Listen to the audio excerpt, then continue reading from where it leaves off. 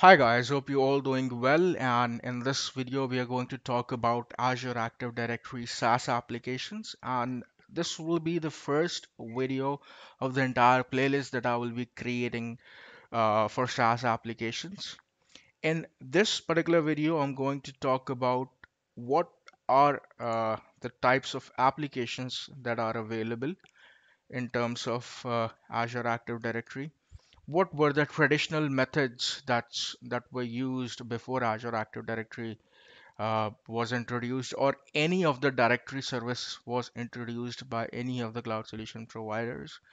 We can think of as Amazon providing you the identity management. We can think of Oracle providing you Oracle Identity Provider as a service which handles directory, or we can also think of Google as well. So there are multiple cloud solution providers which provide you directory service, and we are going to learn, or we are going to know that what were the traditional methods which application developers or admins were using before any of the cloud solution provider introduced directory service, or to be specific, identity as a service. We are also going to know why you should use Azure Active Directory, what purpose it solves, and what exactly do I mean when I say identity as a service, and also some benefits which a developer, admin, or user gets while you use Azure Active Directory. So let's talk about the traditional methods of identity management. Let's say you have an application, be it web or native, which needs the user to provide credentials. That means there must be a user object in your database with which you have binded certain credentials, which you're going to provide to your users, and then they will use them to access your application. Let's say you have a limited set of users which who are going to use your applications. So what we were doing traditionally is we were maintaining a database when we were storing username and password, and we are providing that credentials to our users via email or any mode of communication. And we are letting them know that from now onwards, this is a username and password that you have to use for this particular application. Now, the question comes that in these kind of scenarios, being as an application developer or being as an admin, you had two choices. Either you should maintain the directory, not the directory, the user credentials on your own, or you might have designed a portal or a web page, something like that. Let's say if user forgets the password, or if user updates any of the details like address or any of the attribute that belongs to that particular user, he or she wants to update that particular information. So either they were contacting you, or you had certain portal wherein they can go and update the details. So the basic fundamental here is that the tasks that were associated in terms of identity management were huge. So this is the example when I'm talking you have one application. This example fits in best when you have only one application and you have, let's say, about 10, 15, or even 20, 30 users. And up to a certain limit, it is possible for you to do the identity management. But let's say you are designing an application, that you're going to provide that you're going to provide to any of the enterprise. So here comes the issue. Managing thousands of identities like this is not a feasible solution. So that's why we need, or what was there, what brought the change is of getting identity as a service. So this example was only for one application. Now let's say you have four applications like this, and you have common users. That means uh, you have, let's say, a limited set of users that are going to use all the four applications. Now, if all these applications would have a different database, and one single user requests you to get the password changed, with the condition that he wants the same password on all the applications, then you have to manually change the password on all the four applications. Or again, if you have a portal, that will be done by default. But managing a portal is also something that belongs to you and which you have to maintain on daily basis. So now consider this situation wherein you being an admin managing four databases for one single user which has access to all of the four applications. So the tasks that we were doing on real-time basis or on daily basis were huge as compared to what we can do right now by implementing any of the directory services which provide identity as a service. Now, let's move on to the next part of why you should use Azure Active Directory. Now, if you have subscribed for any of the Microsoft Online service, if your enterprise or the company for which you are working has any of the enterprise service or any of the Microsoft Online service, you will already have an Azure Active Directory. Now, what Azure Active Directory is that you can go ahead and manually create user accounts. You can add n number of applications, and now all you need to do is you have to assign your users the applications that you have added in your directory, and they will be able to sign in into that particular application by using the identity which is already there in Azure Active Directory. Let me explain this with an example. Let's consider the same scenario which we had with a traditional method. I have an application, be it web or native, and I need identities. I need claim-based identities for this application. Now, when I say claim-based identity, I need a security token by using a set of protocols. And once I receive that token, I will extract certain claims, which my application is going to use to present a profile to one of my user. With the traditional methods, we were doing this manually, but now with Azure Active Directory and now with the open libraries, open authentication handlers for different platforms available from Azure Active Directory, what you can do is you can simply add Azure Active Directory as a claim provider for your application.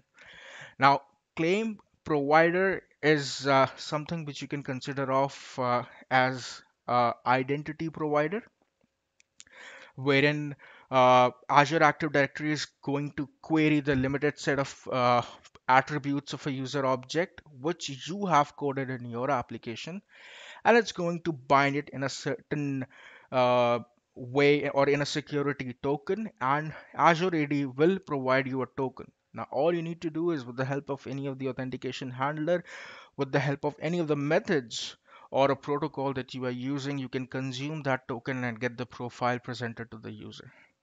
So instead of maintaining the entire identity, instead of maintaining the entire user object on your application, instead of creating local accounts on your application, what you can do is you can simply accept the token from Azure Active Directory, and then you can move forward with your application features or with your application functions. Now, this is example which I've shown with the one single application. Let's say you are an enterprise developer and you maintain thousands of identities, or you have thousands of users and you have n number of applications. So with all the applications, what you need to do is you have to just add this Azure Active Directory as a claim provider.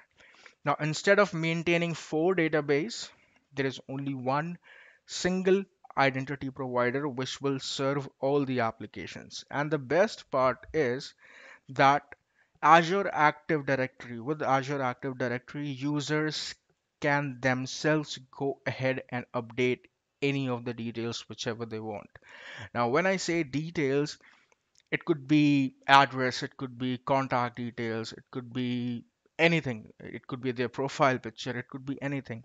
And the information which is there in Azure Active Directory, all the set of your applications can query that claims and do their own task. The protocols which are supported as of now is WS Fed, SAML, OAuth, and OpenID Connect. I will be covering a sample application example with all these four protocols in a different video. This is just a brief introductory about how you should use or why you should use Azure Active Directory for your applications to reduce the admin task and to be more productive in terms of managing the application and introducing new features. The best part of Azure Active Directory is that if you can consider an example that you need display name of the user to present a profile, and what you can do, you can query display name. But let's say after certain period of time, what you decide that based on the user behavior, what you need is you have to send an email to users on a weekly basis or a monthly basis. What we can do is we can just add on one more query on our application, or we can add uh, a rule on Azure Active Directory to send your application the email address of the user as well. That's what we called claim caching, wherein we were doing n number of coding, n lines of coding when we were used to have our own identity management. With Azure Active Directory, it's just a matter of couple of clicks and a certain policy which you can bind with your application, and you have more attributes for your users, which you can use as per your application requirement. Moving on to the next slides, which will be listing about what could be the benefits of using Azure Active Directory for admins as well as for users. So for admins, there is no need to maintain the identity database, those giant identity database, and that too application specific.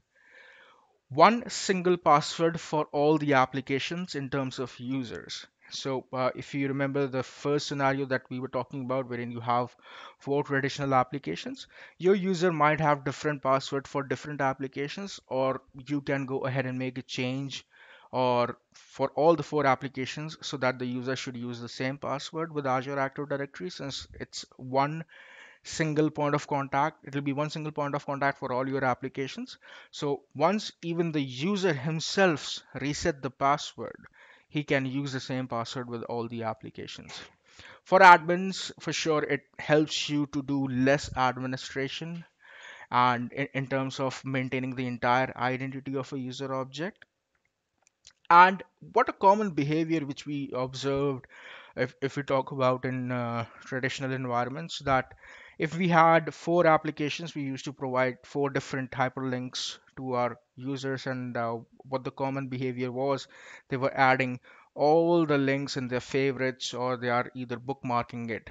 With Azure Active Directory, you get a portal which is there by default for every user.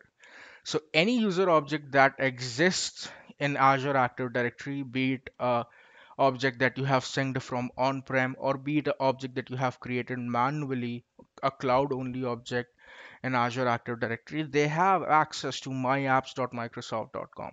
The moment you will assign any of the application to a user, they can simply sign on here and they will see the application getting listed over there, and that too with true SSO.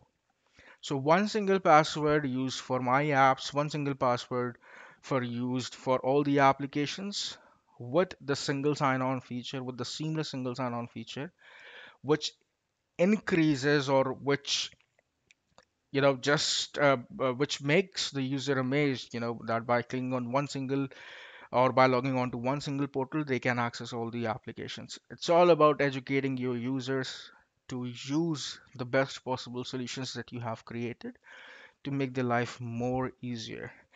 And this is the same scenario which I was discussing in the traditional environment, that either you could use your own, either you can do the identity management, or you might have a portal. So with Azure Active Directory, there is no requirement, there is no extra code required. There is nothing which you need to do from the application or on the application. All you need to do is you have to ask the users to go to myapps.microsoft.com, and with the new assignment, every time they'll see a different icon. They see one more icon getting added on this portal, which will allow them to access the application. So this was all about the introductory of Azure Active Directory SaaS applications. In the next video, I'm going to talk about what is an application object and what is a service principal object, and how they are binded with each other. I would appreciate if you can go through with the entire playlist. And if you have any questions, please feel free to reach me at learnconceptswork@gmail.com. Thank you so much. Thanks for your time. Have a great day. Bye bye.